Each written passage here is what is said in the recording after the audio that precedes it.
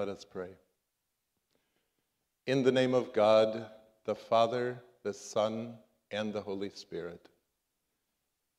Dear Heavenly Father, we come to you to say thank you for the opportunity to gather here where heaven and earth are joined, here at the altar of your Son, here at the place where we have enjoyed blessed hours, the place that we call your house, the place where you reveal yourself in earthen vessels.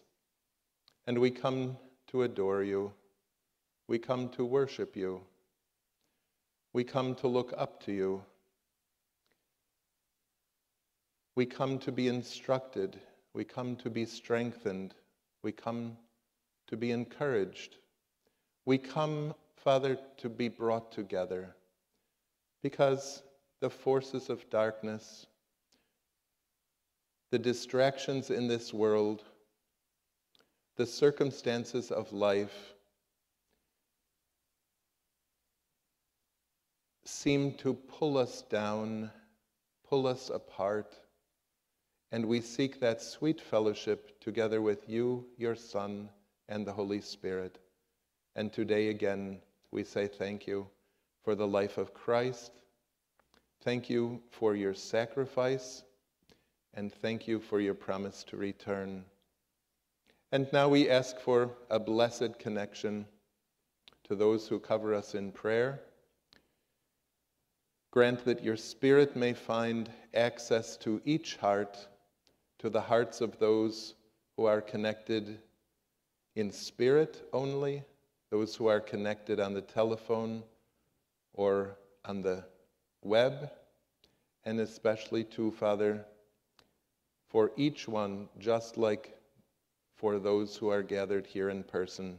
We thank you for opening the ways for our day so that we can seek this connection, and we ask that this celebration of ascension, Christ's ascension, may be complete. These things we ask in Jesus' name, for the sake of your glory. Amen. Brothers and sisters, this evening we have a word taken out of the first book of Peter, the first letter of Peter, chapter 3, verse 22. Jesus Christ, who has gone into heaven and is at the right hand of God, angels and authorities and powers having been made subject to him. Please be seated.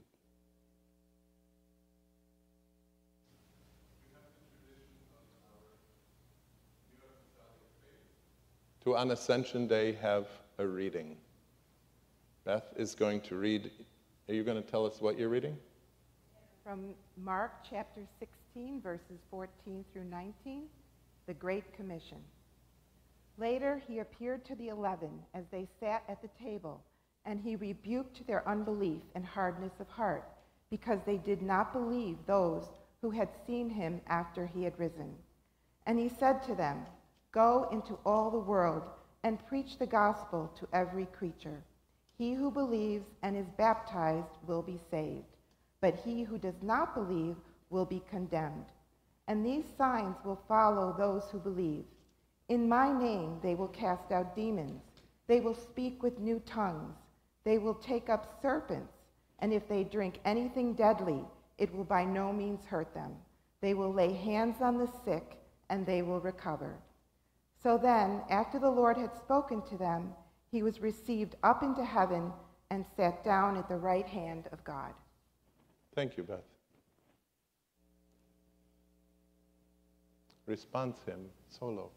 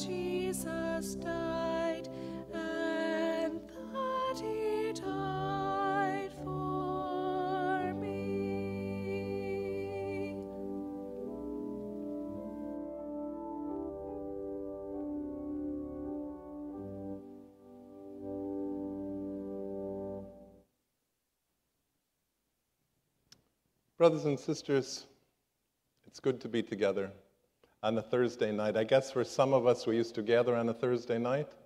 You know, it's been a while since we could do that. But today is one of those special occasions where we get to commemorate and also celebrate the ascension of Christ. It's fascinating for us to consider that Christmas, Good Friday, Easter, and Christmas, Good Friday, Easter. You know, there's so many Christian holidays. How can we count them? The key ones, right, are there. But as one preacher said recently, he went looking for an Ascension. I wanted to say Ascension Day card, right, because it's like we put Ascension and Day smack together. He was looking for an Ascension card and just couldn't find one anywhere. This past weekend, I was together with a couple of ministers in a Baptist church, spent a little bit of time in fellowship, and I said, so, is the church open for Ascension Day? And he was like, well, it's open every day. Now, that's nice, right? Manhattan churches are open every day. But do you have services? And of course, you know what happens then, right? That ego gets stirred up, and it's like, well, we have a service. Yeah, never mind. For each one of us, it's an opportunity to really have a look and see, okay, what is it that I believe? What is it that I want to celebrate today? What is it that I want to come and be worshipful about? Be connected with the dear Lord. And this morning I heard, and also out of the last year's Ascension Day service, our chief apostle underlined for everyone the fact that the resurrection of Christ and the ascension are closely connected. They're intimately tied. It's interesting for us to let our mind go for a moment and wonder, now what would have happened if Christ wouldn't have ascended, right? He resurrected from the dead. The Holy Spirit gave him life again, and he came to life. We can say all by himself, and yet Scripture says through the Spirit he was quickened. And then it's kind of fascinating to think, well, you know, why isn't he walking around here 2,000 years later? Wouldn't that really convince people, oh my goodness, look at that Jesus. He's 2,000 years old and he hasn't aged a day. And today he's still doing miracles and he's still demonstrating the power of God. But then we realize, on the other hand, he would have been limited to one place, right? Even though he had the power to come through the doors and to meet the disciples and to show them his side and say, here, look at my hands, he was still limited in his body because he had taken on flesh, right? That miracle of the virgin birth was so remarkable. We still can't figure out how, and yet we have the opportunity to believe it. That God fit into a human being and for 30-some years walked among his contemporaries. But then to consider the essence and the importance of ascension, the importance of him leaving this earth and returning to the Father, underlines for each one of us his divinity, right? He was here as a human being. He ate, he drank, he slept. He celebrated the wedding of Cana. He journeyed with the 12, with others who joined him. And yet, the return demonstrates for all of us as believers that Jesus indeed was the Son of God, that the power to leave this earth and to be received up into heaven only is possible, or we could say actually that he as a human being was the first one who was able to do that. Now, for the scholars, right, in us, Priest Lavaglio raised the question, but what about Elijah? You know, he walked and then he was taken into heaven. Enoch, right, walked and then he walked with God and was no more. Moses cared for by God at the end of his life. Buried, we say, but no one's ever found his grave. Yes, but those men, those three individuals, they didn't receive the glorified body. Jesus received the glorified body, right? We understand that today we carry a terrestrial body. It is fraught with the consequences of sin. But our hope is in Christ, because he came and walked in the same flesh that we have, was tempted with the same temptations that we are, and that we shall be, but he lived the perfect life. And because of him, and then his promise that he would also return, we have hope. We have hope that we too shall be glorified, that we too shall be completed. And what's required? It was put nicely, Beth, thank you for that reading. It was put nicely in that reading. Let me see if I can dig it out for just a moment.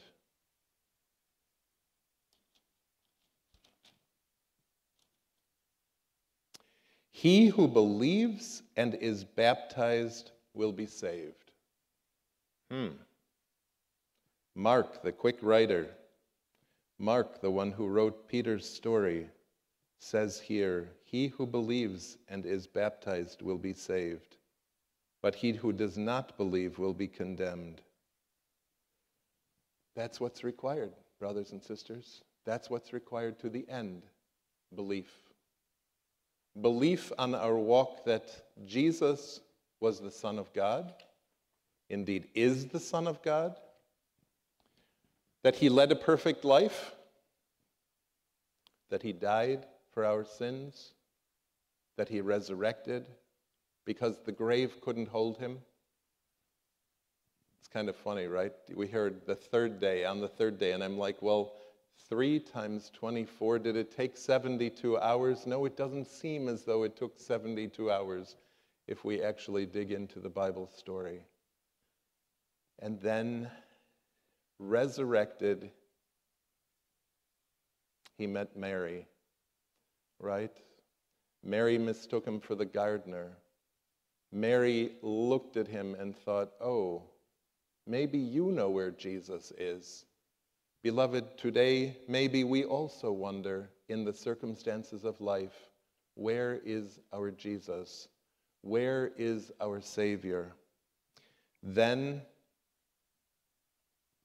we're encouraged to have a look at this first epistle of Peter. It was written to the Christians of the dispersion. It was written to those who were scattered and spread out all over the place. And you know, it's fascinating. I heard, not directly, but I heard Apostle Schnabel recently said, Ascension Day is the detonation of the power of God. Now, for those of you who remember the Roadrunner, right, just for a moment to breathe some tension, some different tension through our hearts and minds. For those of you who remember the Roadrunner, right, what happened when, was it the coyote that blew up?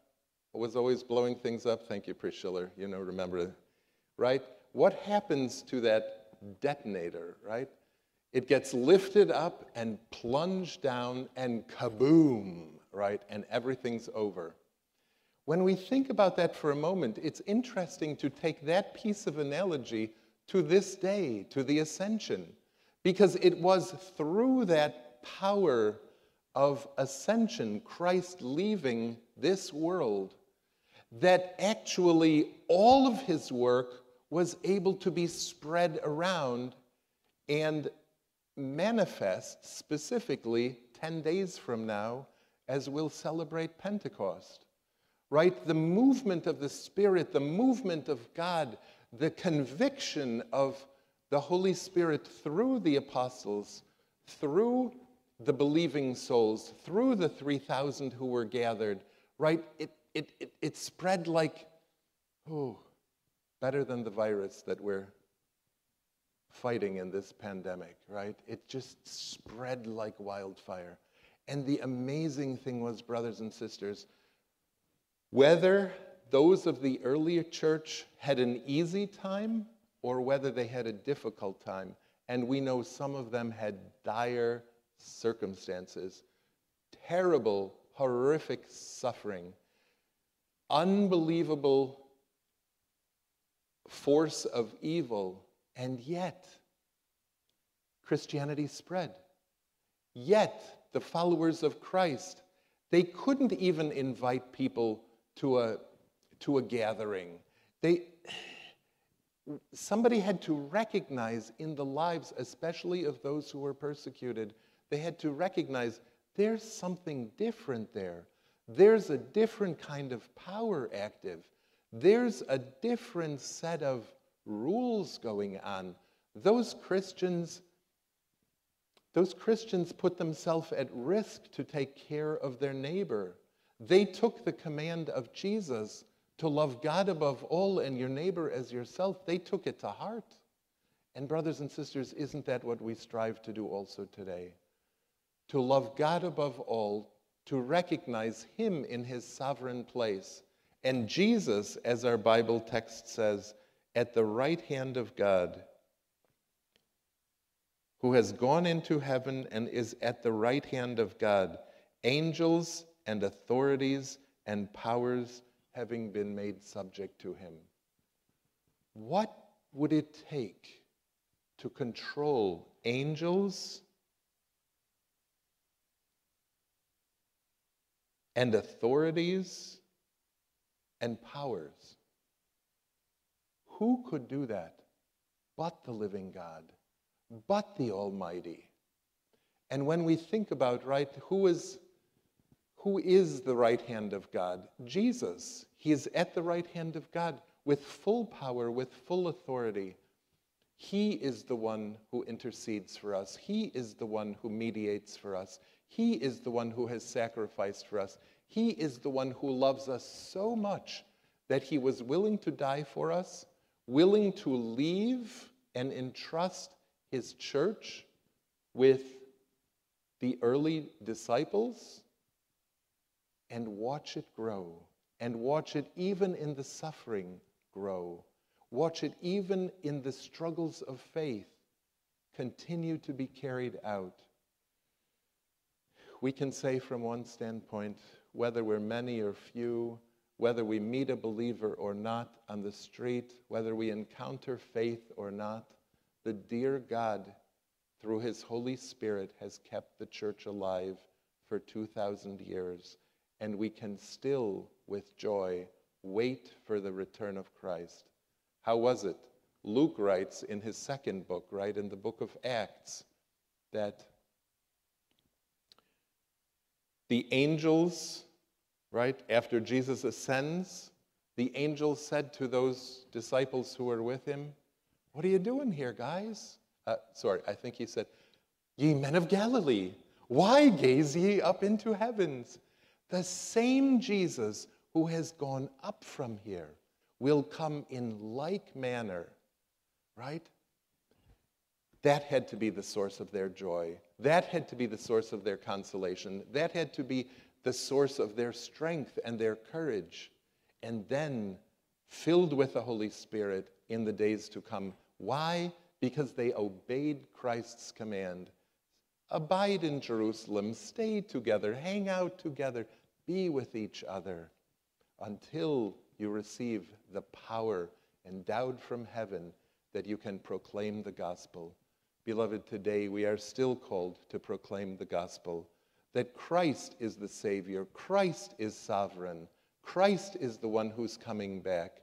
Christ, yes, we've been encouraged, right, not to rely on the rescue commission that he's going to leash, to engage in, but rather that we look at him as the bridegroom who's coming for his lover, who's coming for you and you and you and each one of us. He has such a love that he will not tarry, he will come. Beloved, let us continue in faith, strengthened, encouraged, celebrating the ascension, looking forward to Pentecost, and praying even that this year, in the Pentecost feast, that we too may receive the means to let the Spirit have more room in our soul, to let the Holy Spirit have more access to our life, that we grow more and more in the mind and spirit of Christ. And then it will be a perfect marriage when he returns for his bride. Amen. We have an acceptance hymn. Beautiful.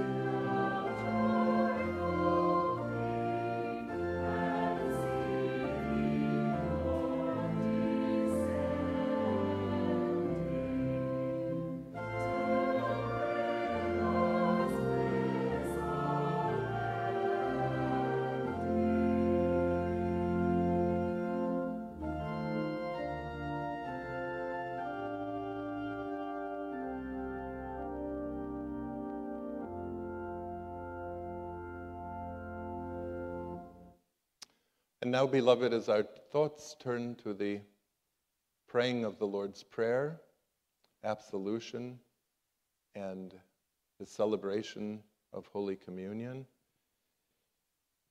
we're taken back to, again, the words of Christ and his promise. We can find them in Matthew, I think it's the 26th chapter here.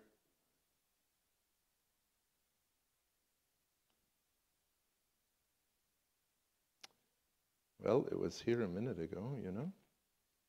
Ah, yes, here we go. After supper, after the 12, right? Because Judas was still there, and Jesus was there, so the 13. Somebody said once they came in and asked for a table for 25, but they were only going to sit on one side, right? If we look at the famous painting, I think it's of Da Vinci, of his table for 25. We'll only be 13 of us eating. But nevertheless, we come to these famous words of Christ when at the end of supper, he took the last cup, because in Passover celebration, there's 4 cups that belong to the Seder. And he said, "But I say to you, I will not drink of this fruit of the vine from now on until the day when I drink it new with you in my Father's kingdom." Again, beloved, that hope, that spark, that light, that desire awakened within us, he is waiting to celebrate with us Holy Communion, with us the breaking of bread, the breaking of his body, the flowing of his blood for our redemption, still waiting and looking forward to one more celebration of the fruit of the vine in the Father's kingdom. And then it says, and when they had sung a hymn, they went out to the Mount of Olives. And Jesus said to them, "All of you will be made to stumble because of me this night, for it is written, I will strike the shepherd, and the sheep of the flock will be scattered. What moves within your heart, brother, sister? All the sheep were going to be scattered. All would stumble. We've all stumbled, and we come with a repentant heart, asking the dear God for forgiveness. Maybe it's something new that caught us, that grabbed our attention, that grabbed our tongue, that grabbed our actions, or even grabbed our thoughts. Maybe it was something new, maybe it was something old. But the Savior who stretched out his arms on the cross welcomes each one. Come, come, here at my table there is forgiveness. Here at my table there's reconciliation. Here at my table there is redemption. Let us enjoy now the hymn of repentance. Amen.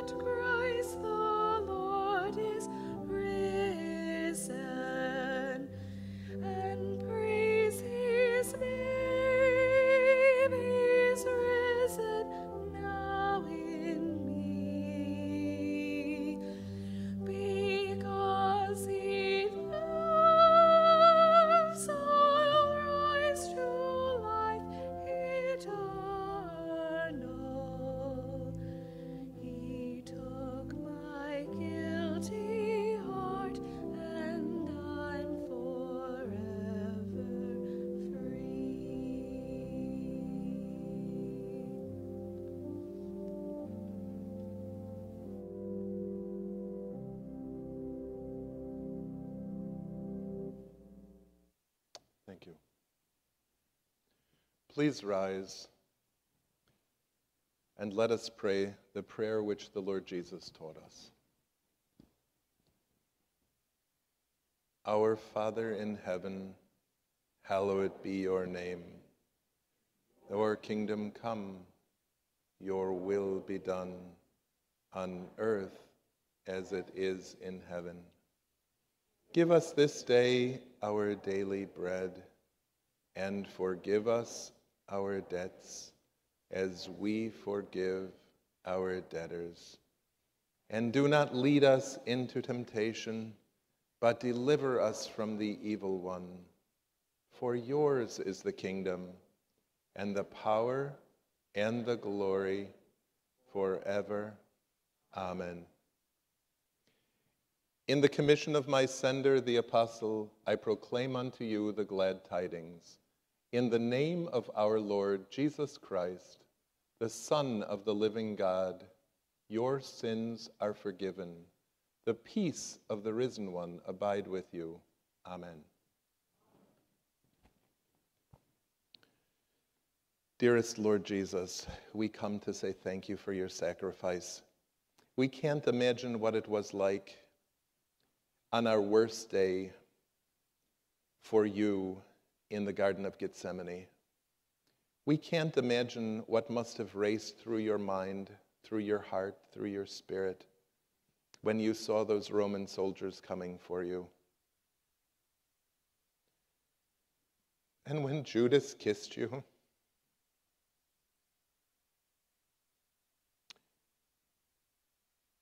Thank you for enduring the cross. Thank you for the sacrifice that means life eternal for us.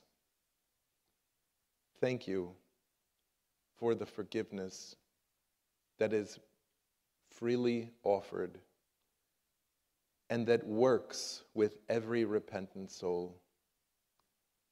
Thank you for promising to come again, and thank you for sending the Holy Spirit to strengthen us, to lead us, to encourage us, to adjust us in our thoughts, in our walk, in our speech, in everyday life. We long for your return, and we pray, Father, shorten the time and send the Lord Jesus. For the sake of your glory, even today. Amen.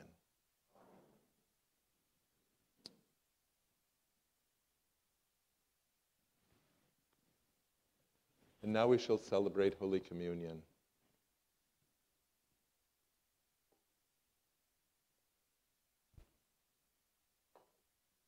The Lord's table is now prepared.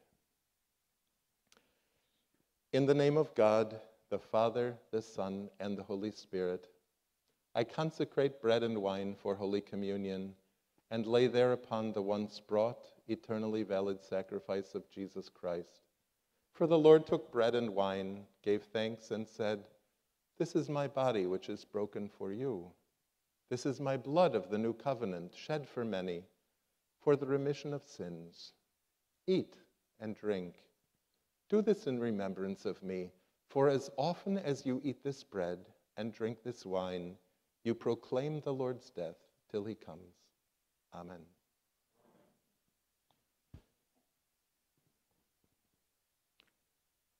Body and blood of Jesus given for you. Amen.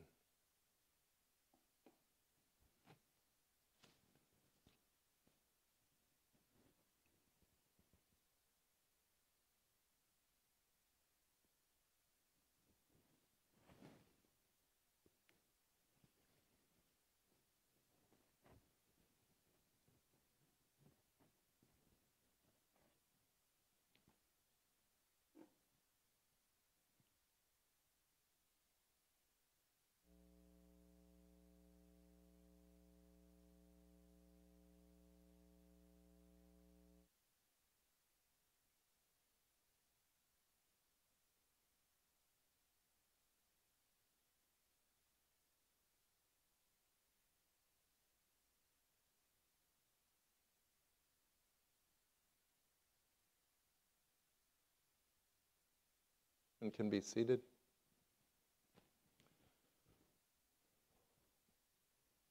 The Lord now invites you to his table.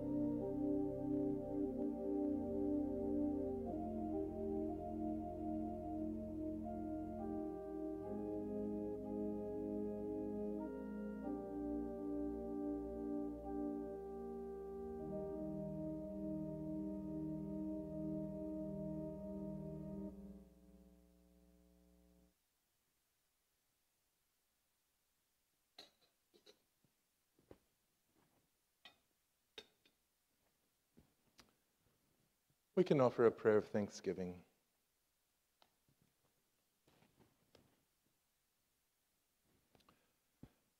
Abba, Father, we come to you to say thank you again for the moments of fellowship, for the moments we could sit under word and sacrament, for the moments that we could set aside our cares, our concerns for the day. Thank you for a celebration of the success of your Son, for his completion of his mission here on earth. And now we want to pick that mission up again in our faith, in our life, in our hearts, in our spirit. We have brought gifts into your house. We have made investments as the congregation. We have sown seeds of hope, seeds of encouragement, prayers, love, expressions born out of your fatherly heart for your children. And we pray too that where invitations have been extended to friend and guest, where a word of knowledge has been provided, where a word of wisdom has been shared, where a heart has been served, where a soul has been drawn closer in intimacy to you, we pray for your blessing on all the offerings and sacrifices that your children have done. Father, your children not only here in this congregation, but throughout this country and around the globe. And we ask again that peace may be restored where it is missing, that the right relationships, friend, neighbor, family member, can be stirred up. And Lord, that soon we can see your kingdom growing within each one of us, growing within our community and circle of influence, and also growing around the world. We pray, shorten the time, send the Lord Jesus, and hear us for Jesus' sake. Amen. Amen. The grace of our Lord Jesus Christ and the love of God and communion of the Holy Spirit be with you all. Amen.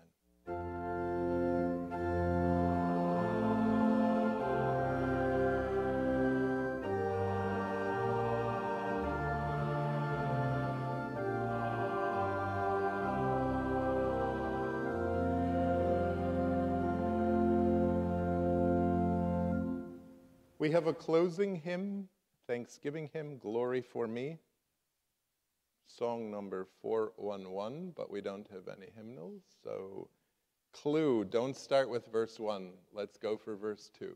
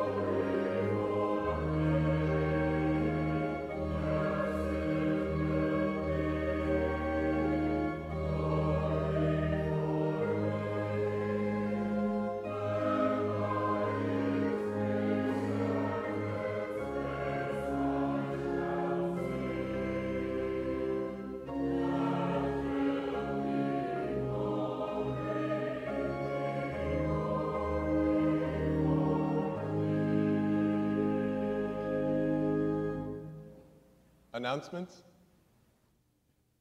This Sunday, we have service at 10. And next Sunday, we have the Pentecost barbecue following the service, which starts at 9. So come early, go to bed early Saturday night in a week, and see you there.